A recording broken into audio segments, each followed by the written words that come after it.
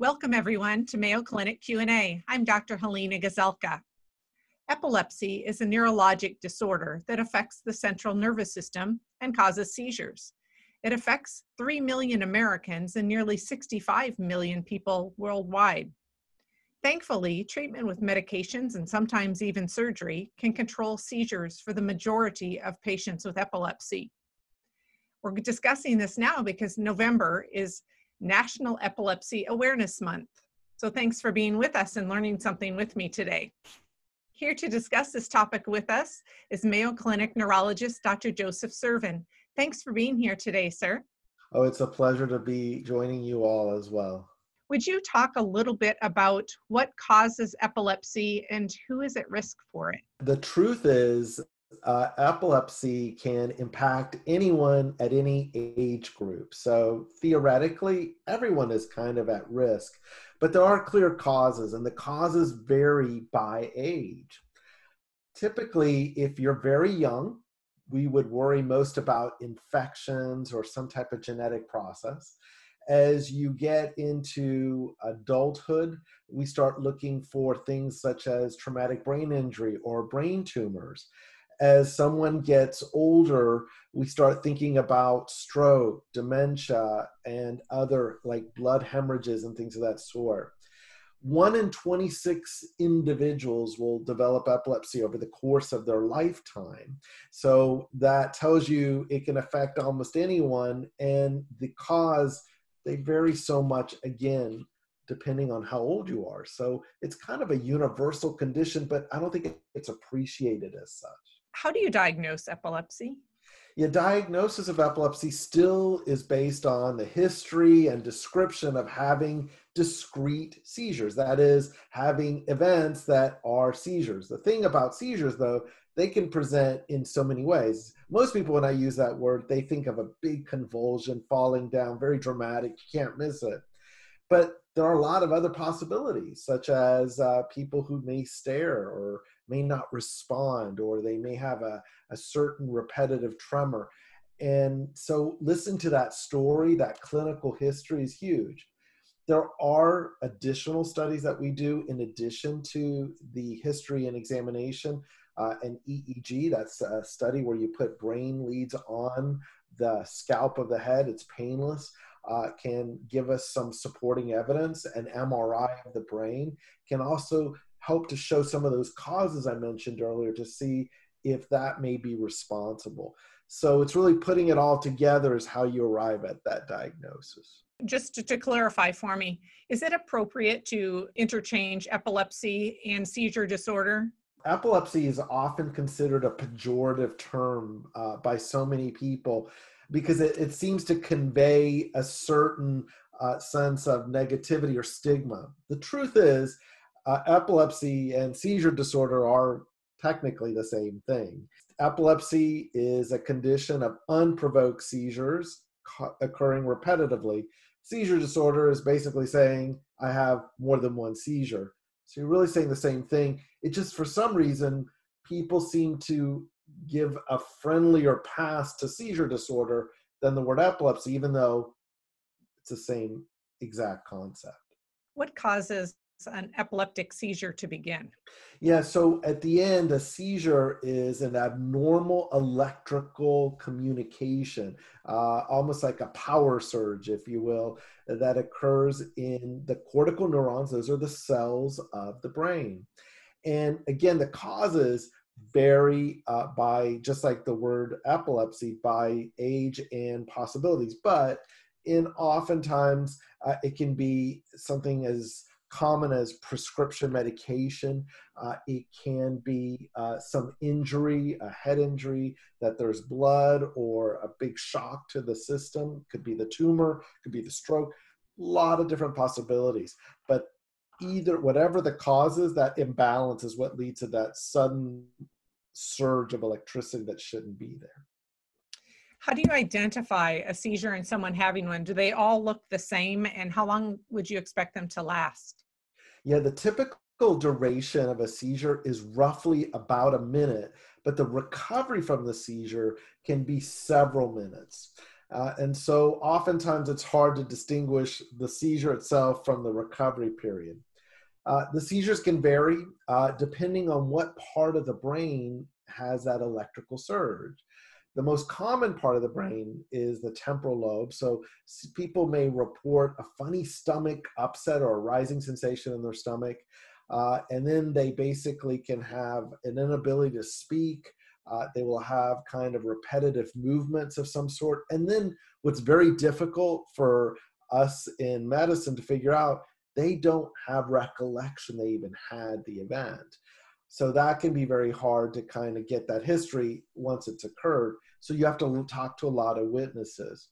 Now, if it's in the, let's say it's in the occipital lobe of the brain that controls vision, it may be very quiet or in a very different looking seizure because the person may perceive visual changes or something along those lines. Again, all of this can rapidly spread and then the person falls and has a big event. And those are very apparent, and those are called generalized tonic-clonic seizures.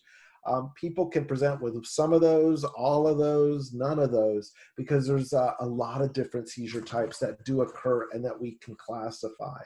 And it just depends on where it is in the brain, to be honest with you. Dr. Sirven, I grew up in the 80s, and I remember many school dances with strobe lights going around, the kids all saying, "Oh my goodness, that light's going to give me a seizure." Can computer lights, computer screens, or other lights cause someone to have a seizure? Yeah, there are certain genetic versions of epilepsy and or seizure disorder that are actually very sensitive to the frequency at which a light is flashed. The lower the flash rate or the closer it approximates the normal frequencies that occur in the brain, and if you have a genetic predisposition, it can actually lead to a seizure. And in fact, a couple of movies, which surprised me recently, they actually put warning signals to that effect just to be safe.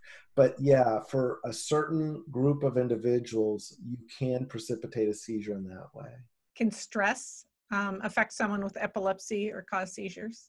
Stress is one of those conditions I kind of liken to weather reports. And so when you get a weather report, they always say there's a thunderstorm watch or a thunderstorm warning, tornado watch, tornado warning. What they're trying to say is that the ingredients are ripe for a tornado to occur or thunderstorm to occur in that watch, but a warning means they actually see it. Very similarly, stress is one of those ingredients that makes it more likely to occur, but it doesn't mean it's going to occur. So it's just one of those conditions that, yeah, we hear a lot of people who have seizures report that stress was occurring at the time they had it. And yeah, that may have been the ingredient, but it's not the actual cause. It was maybe the match or the extra thing that pushed you over that led to the actual cause to lead to the seizure.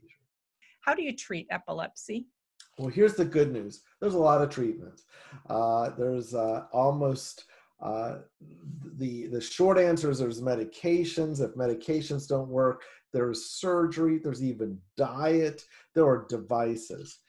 Ultimately, the first stop, if someone has more than one seizure and there's a reason to put them on medication, is to start a medication. There's roughly 30 different medications that are available in the US market for seizures, and they vary depending on cause, the seizure type, the age, the side effect. And so really it's picking one of those medications. If more than 2 meds have been tried and they have not stopped seizures, then we start thinking about epilepsy surgery. And there are a lot of different variations on surgery that can be done, assuming it's safe and we can find a discrete single location from where the seizures are arising from in order for us to be able to do that. If surgery isn't possible, then we start looking at devices. Devices help to serve almost like a pacemaker for the brain. There are about 4 different types that can be utilized and are all available within the Mayo system. And then the other item is that there is a diet, believe it or not, the ketogenic diet, modified Atkins diet, actually invented at Mayo Clinic, I might add, in the late 1920s.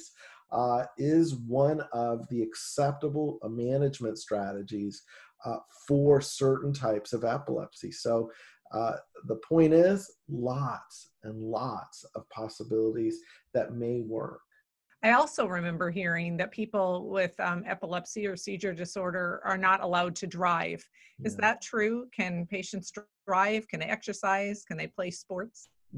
I'll start with the driving. So that one is specifically called out on almost every state law that if someone's had a seizure where they lost consciousness, and they make a big point of that, then you are not able to drive. Now, the duration that you're not able to drive varies from state to state, believe it or not. From 3 months in Arizona, 6 months in Minnesota, and in Florida. And it can go up to a year for certain other states. So at the end, they all insist that you become seizure free for that amount of time before you're allowed to drive. But if you are well managed, yeah, you can drive. Exercise is never the wrong answer. You can always find something that's safe to do.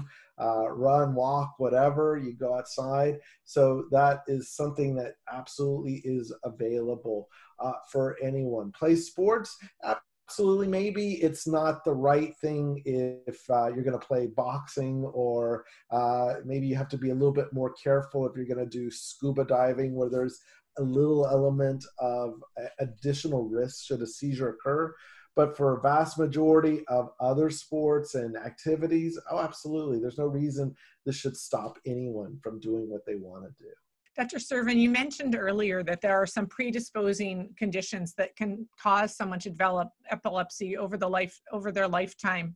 Is there a way to prevent epilepsy if someone should have one of those disorders that might lend itself to that problem? Yeah, I wish I could simply say that there is an easy preventative. The answer is not really. It's really preventing whatever those causes are. So let me kind of take it for an older adult. If we know that stroke is a cause, and actually one of the more common causes of seizures in the older adult, preventing strokes then becomes a way that you actually prevent epilepsy in people. Same is true for other potential causes for which you can make very conscious decisions to avoid having a problem with later in life. Once you have epilepsy-specific preventative measures, not too much that we know of, but the hope is that as we try to understand epilepsy and how it develops in people, we may have an ability to do something such as that in the not too distant future, I guess is the best way to put it. Is there a cure for epilepsy for any patients?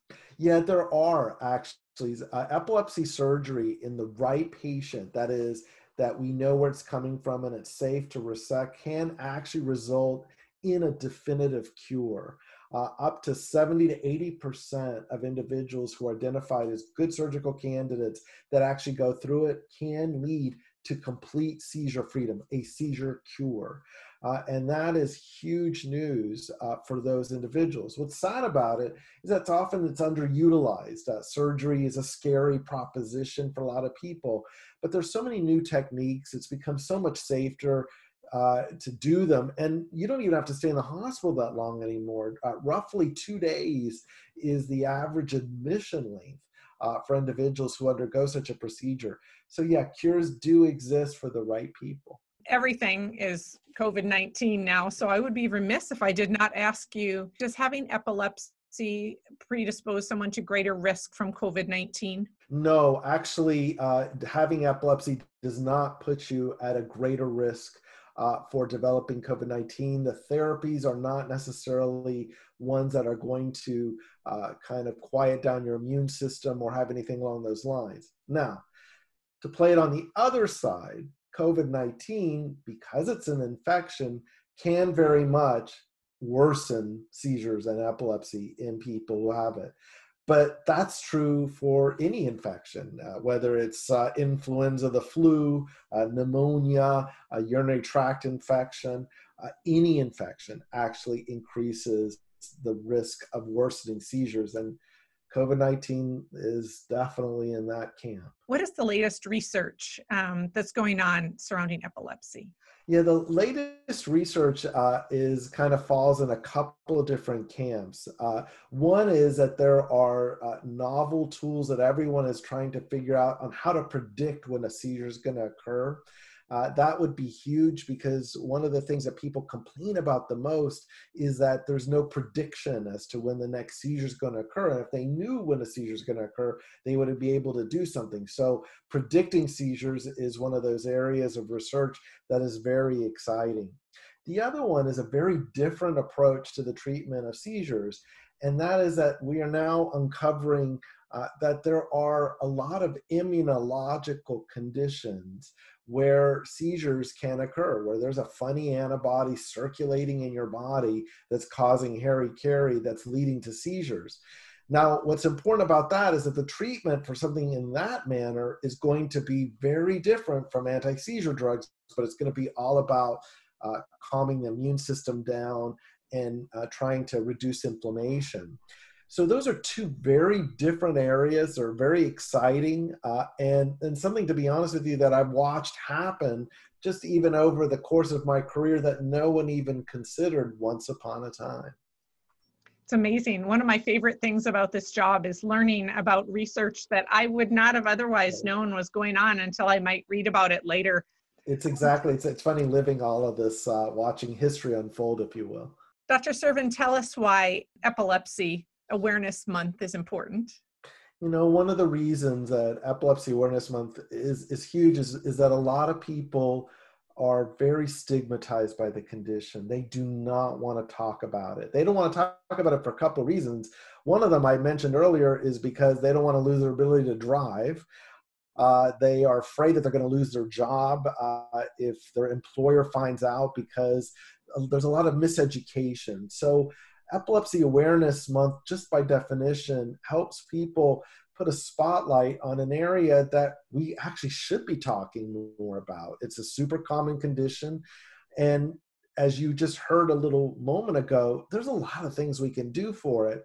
And the worst thing is just to sit there languishing at home because you're afraid of an employer not being able to drive or something in that manner, and just afraid of all the consequences, when the truth is there's a lot of hope and a lot of things that we can do. And something like Epilepsy Awareness Month helps to shine that light so that people talk about it, and it's not made such a huge deal. Our thanks to Mayo Clinic neurologist Dr. Joseph Sirven for being here today, telling us about advances in epilepsy research and treatments, and for talking with us about Epilepsy Awareness Month.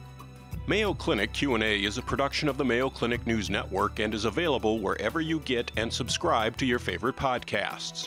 To see a list of all Mayo Clinic podcasts, visit newsnetwork.mayoclinic.org. Then click on Podcasts. We hope you'll offer a review of this and other episodes when the option is available. Comments and questions can also be sent to Mayo Clinic News Network at mayo.edu. Thanks for listening, and be well.